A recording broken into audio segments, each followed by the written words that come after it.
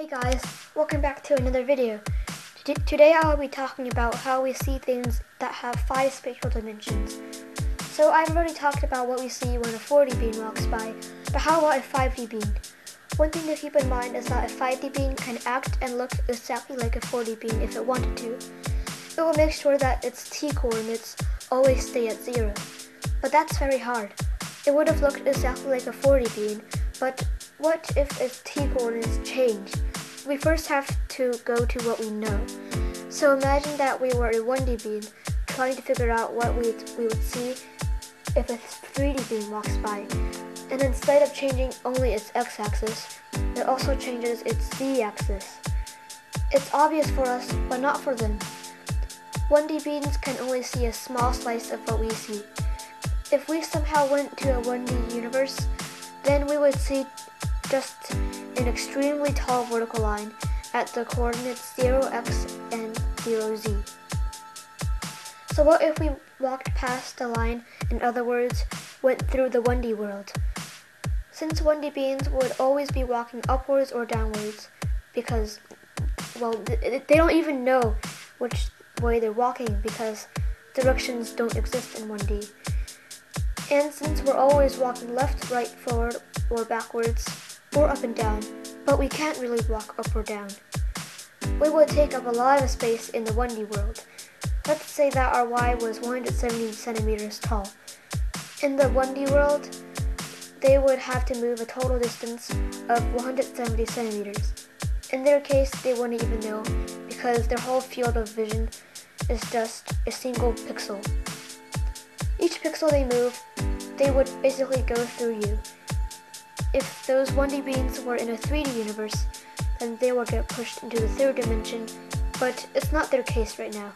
We're in a 1D universe, walking past the 1D world. And let's say that they've been walking and they reached 130y.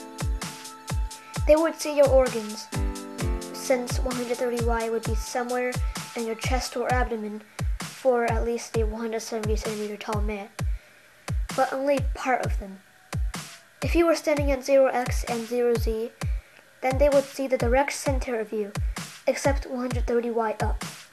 So let's say that at 130y was your stomach.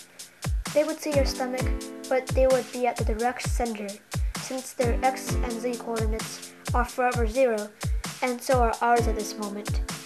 But as you walk, the 1D beam will start to see different parts of your insides.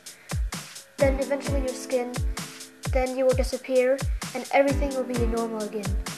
Keep in mind that they can only see one single point and one pixel when this takes place. This description is only for 1D. But let's push the dimensions up by 2. Now the 1D person becomes a 3D person, and the 3D person is the 5D person. Again, the 5D person sees a straight line across its world, but it's more complicated than usual because one of their pixels are 2D. Refer to week 7's video. The 3D world would be at 0W and 0T. The X, Y, and Z would go on forever, just like how the Y did in the 1D version.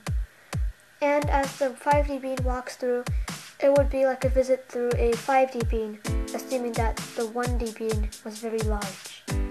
You will see all the organs of it a lot more clearly, since your world doesn't have a negative 2-dimensional pixels. And the organs will strangely morph as it passes through, and suddenly it just gets smaller and vanishes.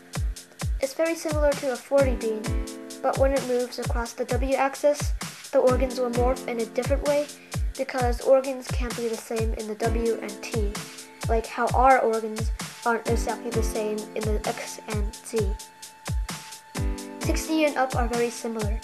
The organs/objects just morph in a different way, in a different axis that the beam is going through. That basically explains it. Hope you enjoyed this video. If you now understand, please leave a like and subscribe. Feel free to comment if you don't.